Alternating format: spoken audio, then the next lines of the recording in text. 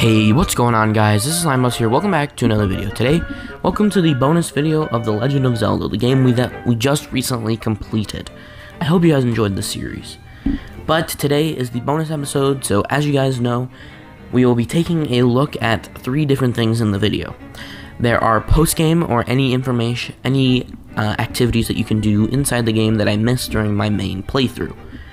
Next up is some multiplayer things that I didn't, that may or may not be in the games, and I'll talk about those a little bit. And finally, a little bit of beta and fun fact information.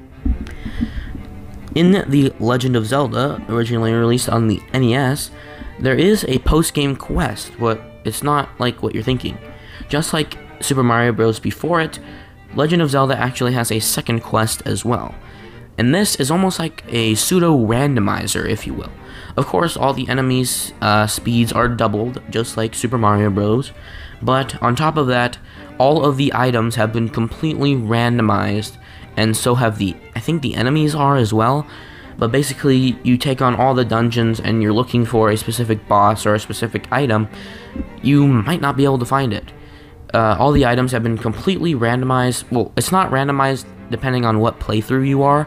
It's the same one every time, but it's random from the first playthrough. So it's completely different in that sense. After that, there's no more post-game information.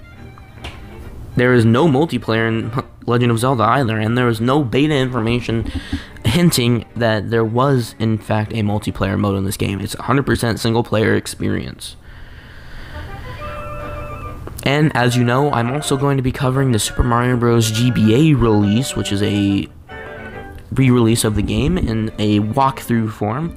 There is also a version of The Legend of Zelda that was released on the Game Boy Advance as well, and it also has that weird singular sprite layer completely missing from the game.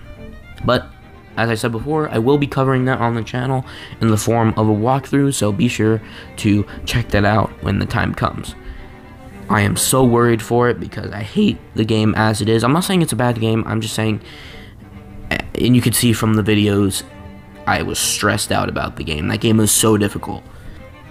Next up is the famous gold cartridge of The Legend of Zelda. If you didn't know, there is a special gold cartridge of The Legend of Zelda.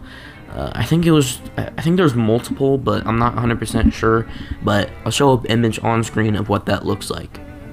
So anyways, thank you guys so much for watching. I hope you guys learned something new today. If you did, make sure to leave a like, comment, and subscribe, and I'll see you guys next time for our next Let's Play.